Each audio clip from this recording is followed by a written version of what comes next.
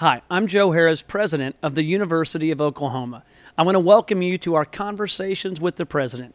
This platform gives me the chance to talk to some of the great people who make OU so special. Make sure you're subscribed to Conversations with the President, and you'll be the first to know when new episodes are released. Let's get started. First things first, I want to congratulate, and this is just a ridiculous thing to say, but our women's gymnastics team and Coach KJ Kindler on winning back-to-back national titles and winning 6 of the last 9 national championships. KJ, I don't know what you do, but you are an absolute superstar. Congratulations to all the women. We are so proud of you. That is truly a stunning achievement. Our men's gymnastics team doing an amazing job, closing out 23 straight NCAA finals appearances, a 4th place appearance this year, rounding out an amazing overall season. Proud of both those teams and all of those that are making that happen. Now, as we get ready to welcome today's guest, I want to remind everyone, if you haven't already, you know what's coming. If you haven't subscribed yet to Conversations with the President on our YouTube channel or wherever you listen to our podcast, do it right now. I'm not asking you. This is an absolute order. It's a directive. Please go ahead and do that. Our audience is growing. We appreciate everyone that's listening and watching along. Today's guest is someone I've been looking forward to chatting with for some time. She has become a friend in short order. She is a remarkable coach. OU Athletics has seen phenomenal successes across the board in the past year, and today's guest is a major part of that. We welcome Coach Jennie Baranczyk. I want to welcome our women's basketball coach, Coach Jennie Baranczyk, to the show. Coach Baranczyk just completed her 2nd season. I know. Time flies. As the head coach of our women's basketball team, and has taken the foundation laid by our predecessor, Sherry Cole, and just absolutely run with it. Your latest team, just for the first time since 2009, claimed the Big 12 title. Which is absolutely exciting and remarkable. First time since 2009. Unbelievable players on your team. You've grown them in exciting ways. We are setting the Big 12 on fire, and one more year of that, then heading to the SEC. Something about coaches that played at Iowa. Are pretty good here, right? Right. Bob Stoops and I are so similar. Right. Yes, in so many ways. No, yes, similar that's contracts. Right. That's right, exactly. Exactly. No, it's amazing. In 2 seasons, in some ways it feels like you just started here, and in some ways it feels like you're already an institution. What is it? You've just now finished the 2nd season. You are hot on the recruiting trail, and we're going to talk about that. But kind of if you had a chance to unpack the last 2 seasons, how do you feel about where things are with the program and with you and the family here in Oklahoma? Yeah. There was a lot in your first question there. Well, this program's pretty aggressive. It's pretty aggressive. Right, it's cutting edge programming. Right, exactly. No, honestly, it's been. It has been. It sometimes it feels like you literally just got here and your hair's still on fire and you're trying to figure out where to go. And at the same time, it completely feels like home. It's been a great place, and I love the people, the women in that locker room. I love the people that I get to work with. I mean, you look at all the coaches here that have been phenomenal. Obviously, an administration that's completely supportive of just the overall mission of where we all want to go. And I think it's mainly the administration. It's mainly you. And I don't want to name names, but yeah, you brought it up. I think almost all of the success is mine. Exactly. But the women's sports have just been off the charts. Yes. Another national championship, right? For women's gymnastics. Softball's doing okay. Yeah, just a little bit. I know. Women's tennis, men's gymnastics. But it's a pretty rarefied air right now. You know, it really is. And I think the thing that's so amazing is, one, you look around campus and you see all these people that are not only just competing for national championships, they're achieving elite level play, right? And I mean, you're talking legendary. And then you talk about the humility of the coaches. And I mean, Patty Gasso is as great as they come. KJ Kindler is as great as they come. And I mean, you're talking about 2 women that not just dominate their sport, but are dominant coaches of any sport, whether it's male or female. Right. And so you look at what they continue to do and the humility they have.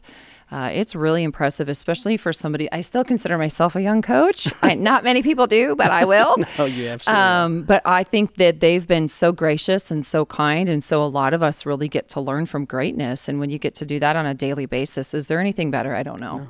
And let me ask, a lot of folks wonder, do you have regular interaction with them, with those coaches you just mentioned? You don't necessarily ever get regular interaction with anybody because you kind of sometimes get in your silo and you just keep going. However, we're really intentional to be able to connect. And I think Joe C does a great job in terms of making sure that our coaches get to interact with each other because we need to be our biggest cheerleaders. And that doesn't happen. That's a thing also, especially at this level.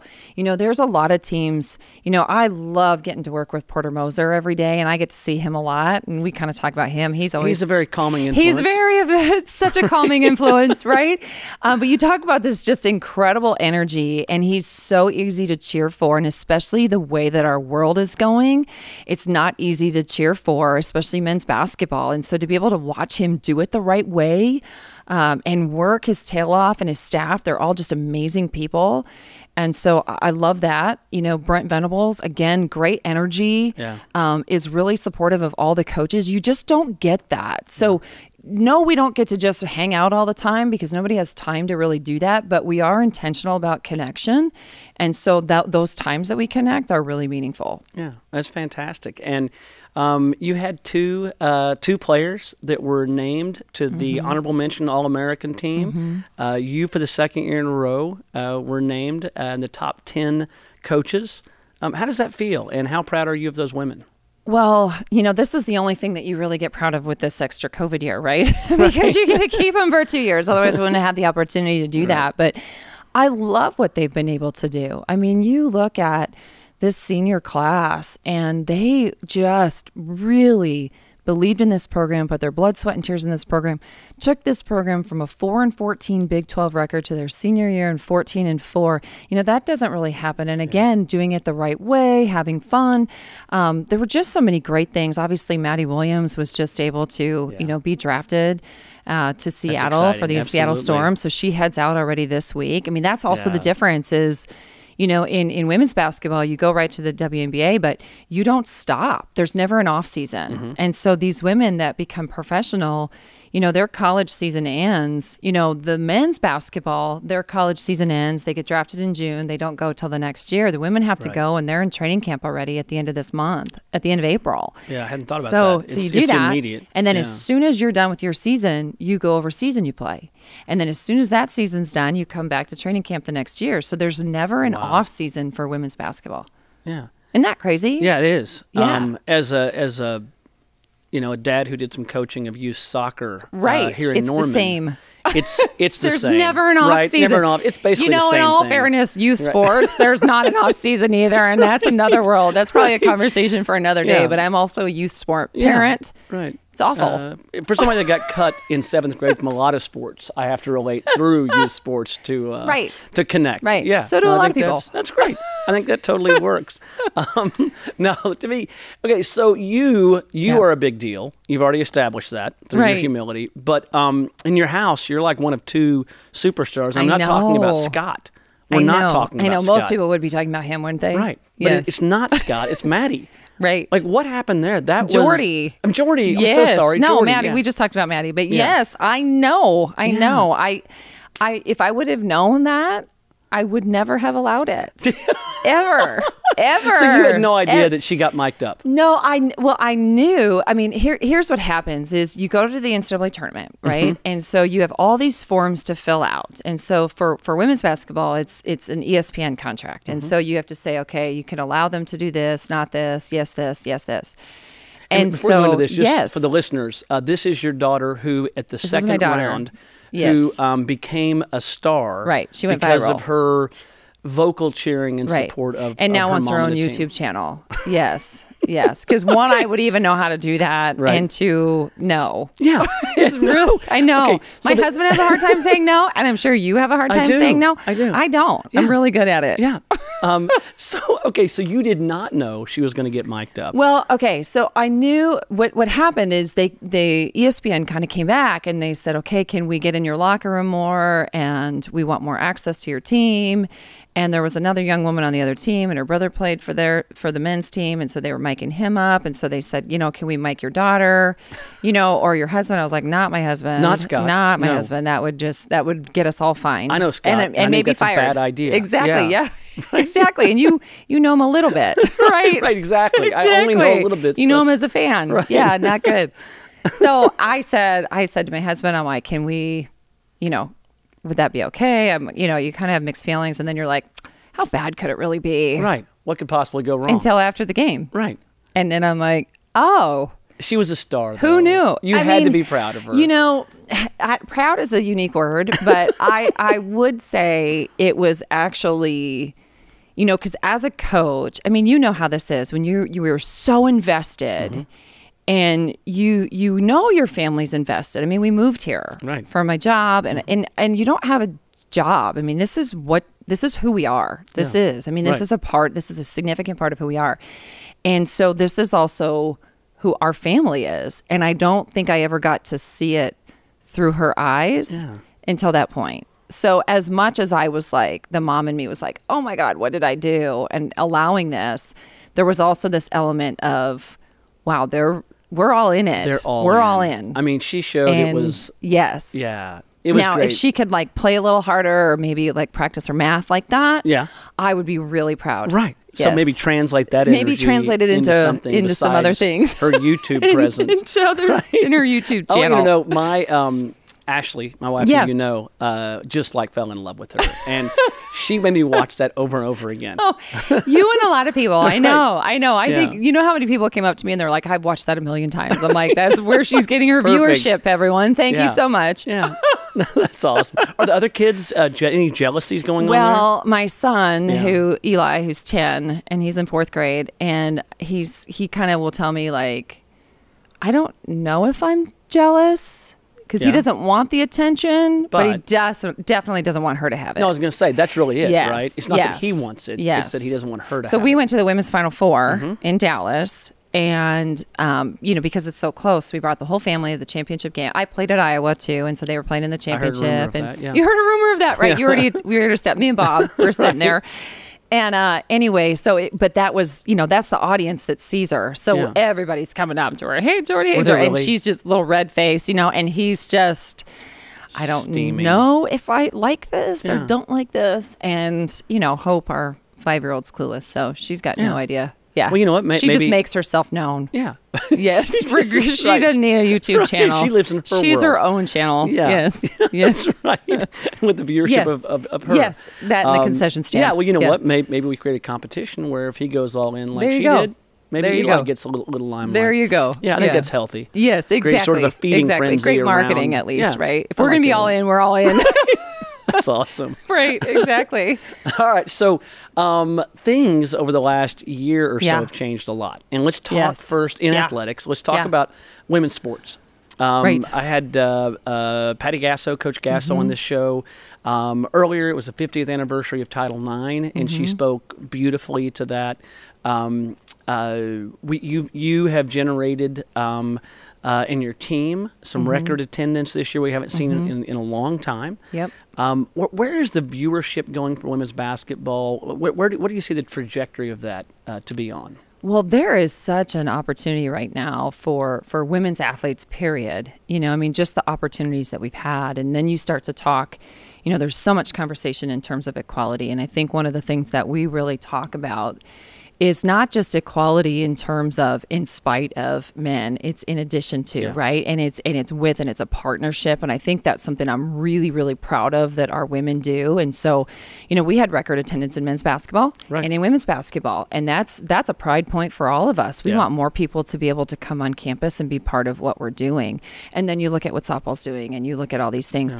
So then you look at, women's basketball as a whole, and you talk about the popularity. I mean, there were more than, it was like 9.9 million views in that championship game, Wow. and I know most people were talking about whether it was officiating or Caitlin Clark or whomever, right? I mean, there were some hot spot topics, right, that they were talking about. It was great basketball. But it was great basketball. Yeah. And I mean, you look at all of those and that things. You shouldn't look be at what lost, South right? Like, that Carolina wouldn't did be this year. happening if it wasn't. Exactly. And so for us even to end the season in the top 16 in the country, and I think that is, that's something that is such a pride point for us. And I see the trajectory of this program continuing to go forward because more people here are coming and they're seeing what these women are doing. I think these women are, they're accessible, that we're grassroots, we're part of the community. We want to be the best for this community we can possibly be. And so I think from a popularity standpoint, it's been incredible. And I get to see that at a youth level too. I see a lot of, young kids coming to camps. I mean, that part's been really fun. And we've gone and you see all these tournaments and people are playing. But what you never want is you never want to look at it less than it's a game. Right. And it's fun to watch and it's fun to be part of. And, one of the most proud things I think from my seat is, we were second in the country this year in terms of scoring and second in the country in terms of assists. So what that means is we share the basketball. Yeah. And when you don't have, it's not one person that's just creating a lot. Yeah. It's across the board. And so I love our balance. I love the way our women do things. And it just really fits this area and it fits our state. Yeah, that's fantastic. And thanks for breaking down the fact that you were, top in scoring and assists. And that means we're sharing the basketball. That's right. That's right. That's right. That's well, right. not everyone knows. No, and I wouldn't. Just you because would too. The set being cut, I got cut in 7th grade, not just from football, but also basketball. Oh, so there's a lot you did have an S on that, personal, didn't you? Sports. Yeah, it was a rough. It was a rough year. But I mean, I think you're doing fine. I think so. Yeah. Yeah. My Jude, my Yes. youngest, who's the giant 13-year-old. Right. He was giving me a hard time, and he said, "Hey, Dad, look at how good I am." Oh, nice. And you couldn't do this, giving me a hard time. And I said, yeah, but you know what? If you Google my name, I'm actually, in ESPN because of the, the move among conferences. Right. So yeah, perfect. There just you took go. a while. There you go. I almost had that chip off my shoulder. Yeah, you won't ever, will you? No. But you know what? Some of those things drive us. That's right. It's missed baskets. It's, it's all those opportunities. It's Scoring just on like the wrong us, basket, we didn't. Which I did. Okay, Yeah. that happens. Yeah, that could happen to anybody. It doesn't, but it Yeah, could. no, it but it doesn't. could. It doesn't. And not at that level, right? Like maybe when you're little, but not in middle school. 7th grade. Right. Feels Come like it's on. a little No. late for that. Teasing. All right. So Yes. women's basketball was doing well, but and you talked about the fact that it's a sport and it's the joy that comes with it, and it's got to be fun. But right now we're going through an odd time in intercollegiate athletics, and Yes. you're living it right now. Yep. We were talking about this before the show, Yeah. and it's the strangest of times, at least that I've seen. Tell me what you see. You're in a hot time during recruiting right now. We know that NIL, which is an oversimplification of two components, sort of organic and synthetic that are out there. What are the changes that you're seeing, and how are you dealing with it? Well, I think, again, unfortunately, that's so loaded of a question because it's so complex, and it's a different world. Gone are the days of your season's over and you go on vacation. Now, I don't know if I've ever had that, but you still can take a breath. For us, these new windows, right? These transfer windows, they start before the season ends, and then they end here in a few weeks. And so you just hit the ground, and especially with transfers right now. And so I just saw a number earlier that for women's basketball, it's over 1,900. So there's a lot of people in the portal right now. In the portal. Yeah. Or at least have been in the portal. Some have already, chosen a school and whatnot. And there's a wide range. What we're seeing, I feel like now, are really top level players that are entering that portal. Yeah. So it's not just playing time It's not just, you don't get along with your coach. It's just there's so many more factors that go to it. And that really leads in a lot to the NIL and those opportunities. And so you see that magnified, especially in a media setting, right? And what that looks like. And I think the challenge for coaches is we can't really have control over that. We can't really have a say. So there has to be process in place at each institution. I think the thing that we want to make sure, though, and again, this is for sure our program, and I don't want to speak for all the other coaches here, but I do think that Oklahoma does a good job of, we're still trying to keep that purity of the sport, even though we have to understand the business side, because we're competitive, and we want to play and compete at the highest level. So we do have to understand that. We don't have to agree with it, but we have to figure it out. But the difference now between professional sports and college sports, it's the academic piece, which is always going to be an essential piece on our side.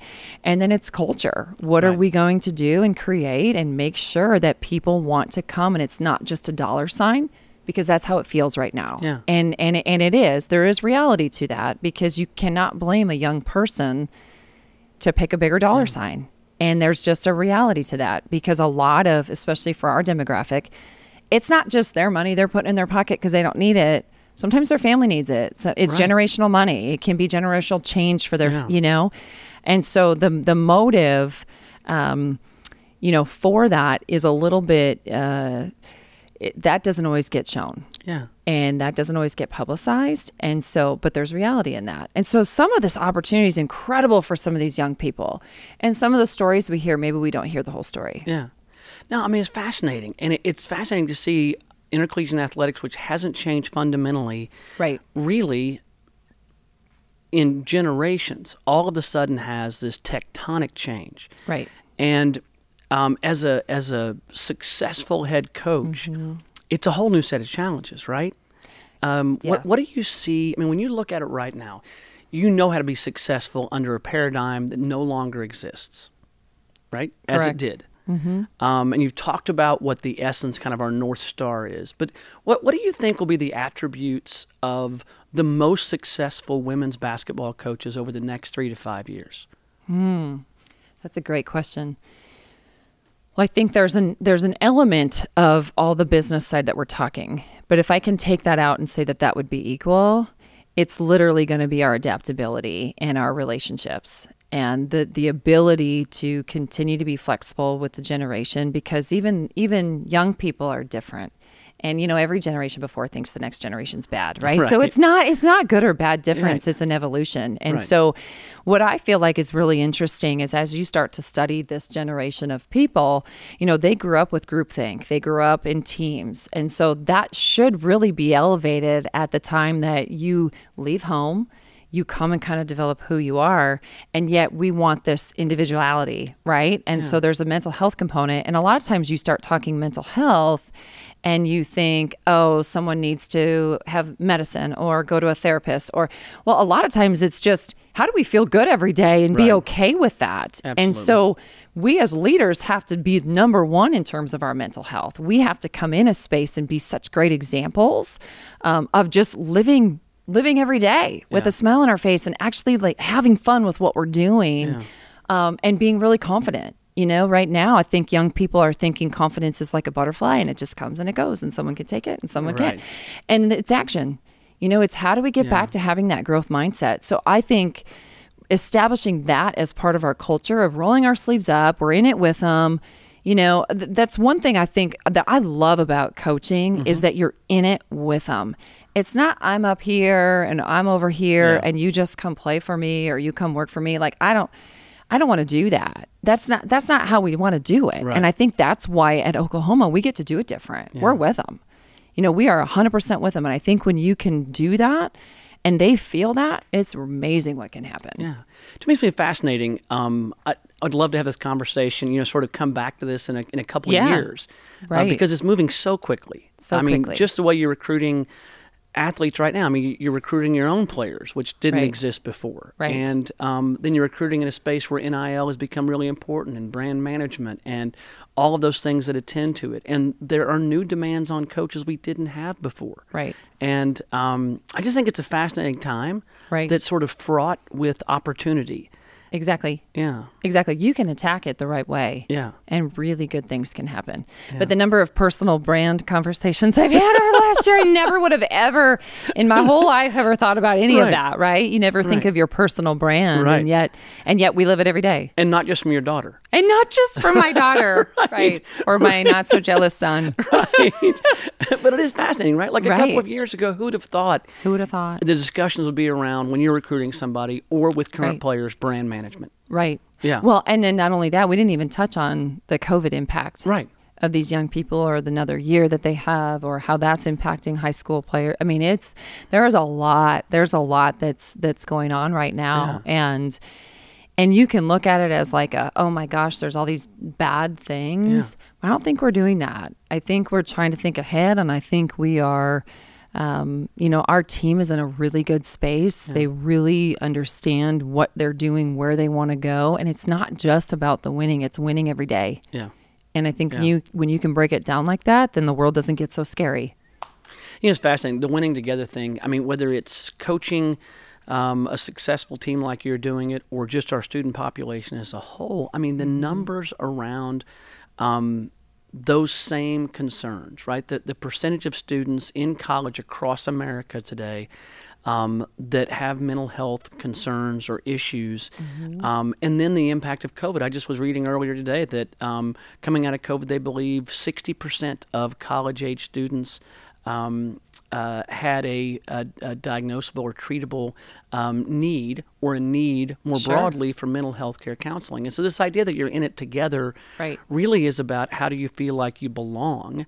And that's a huge part of the strategic plan for the university, and a huge part of how do our coaches build successful, in every sense, programs. No, exactly. Yeah. No, exactly. I mean, belonging is all of it, right? Yeah. I mean, that's where we all crave that. We all crave this independence, but yet we want to belong to something really special. Yeah.